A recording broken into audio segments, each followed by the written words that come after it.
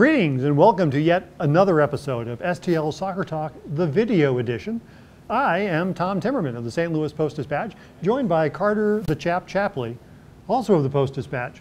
And Carter, we come at a point where all of a sudden there's been a bump in the road, or if you drive the streets around the city park, a pothole in the road.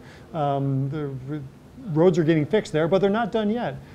On a more relevant topic, 1-3-1 in the month of April for St. Louis City SC.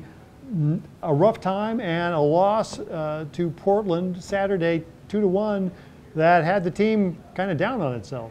Trouble in paradise, so to speak. The group, especially guys like Edu Leuven, saying after the game that they didn't give enough energy. They didn't play with the principles that they usually do, which is concerning for a team that claims to be a principle-organized team. That's how they're going to find success.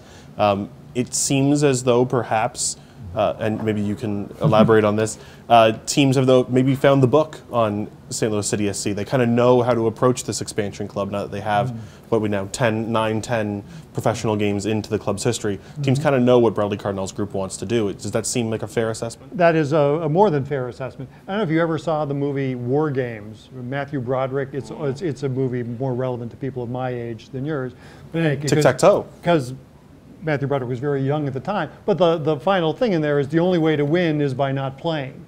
And other teams have found, playing City, that the way to beat them is to not play their game. And so you have teams saying, we're not going to, we're going to sit back. We're going to let you try to get the ball through to us. We're going to avoid allowing you to press us by not having the ball there, by playing long balls downfield, and attacking when you get the ball, to be very direct on going to goal. And Minnesota, to a lesser extent, and now Portland has found out that that way will win you games. So is now the move for St. Louis City SC to find a way to win with the ball, to abandon those instincts of wanting to press, and they now have to do it themselves with the ball at their own feet, perhaps? They do have to do that. They have to find, the other team is still going to have the ball at some point, and so they have to refine the press to be able to get it back in those junctures where the other team has the ball. But yes, and this was, inevitable. I mean, teams aren't dumb. Sure. As much as you'd like to think teams are dumb, teams aren't dumb.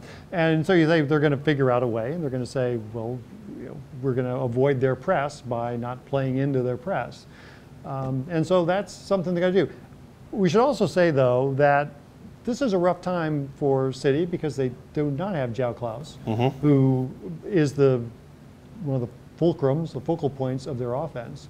And when he's missing, it changes the configuration of the offense and what they could do.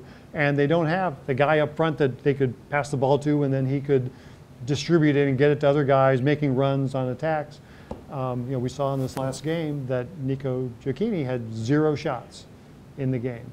And he got the ball, but he never got in position and never got in the right positions. And it was a problem the team had, was that they were ultimately disjointed up front, where they would have the ball, they got into dangerous positions, but then would do something else with it. They would make another pass that would be broken up. They would try to cross it somewhere else, so they would play around to get to the other side, and they just didn't shoot. And that is ultimately something they do with Klaus, was shoot the ball or get the ball to someone who is in a chance to shoot, and someone thinking, well, I've got the ball from Klaus, I will now take this shot. And they're just not doing that. So they've got to kind of rethink for the guys that are out there, what they're going to do offensively, and shooting would be on the list of things to do. So does someone just need to take command of that spot while Klaus is out, to be the guy, to pretend to be Klaus? Yeah, I don't know who's the wannabe Klaus on the team. Well, only one guy speaks Portuguese, so could it be the goal scorer, Celio Pompeo? And we were talking to Bradley Cardinal earlier, and he was saying that goal that Celio Pompeo scored is the example, is the goal that was one of the prototypes of how they want to play. And it was the ball coming, Leuven and Ostrak, and it was a combination, and then Pompeo gets the ball in front and puts it in. So they have the guys who can do it, are Ostrak and Pompeo, who came off the bench in that game. Is that the combination? Do they need to change there? Or do they just refine how they do other things? We'll find out in the days ahead. And we have a busy week coming up. Next week is a very busy week. This week should be a normal week coming up to the FC Dallas game on Saturday, but then the following week, 2 trips to Chicago in 1 week. They play in the Open Cup, play the Chicago Fire on Tuesday at their old stadium, formerly Toyota Park, now SeatGeek Stadium, and then they come back on Saturday for an afternoon game against Chicago Fire at Soldier Field. But that's next week. Right now, this is this week. City Dallas coming up on Saturday, and there's more about, we'll talk about this at length, well, not at length, but we'll talk about this on the podcast, STL Soccer Talk, which is available wherever you find podcasts, which also includes a delightful chat with Celio Pompeo about life in Brazil and growing up and coming to America and his first goal and all sorts of things like that. Spectacular! I can't wait to. I can't wait for everyone to listen to it. It'll be there shortly, and it may already be there depending on the order that we edit these things. Anyway, I'm Tom Timmerman. He's Carter Chapley. This is STL Soccer Talk. Until next week, be seeing you.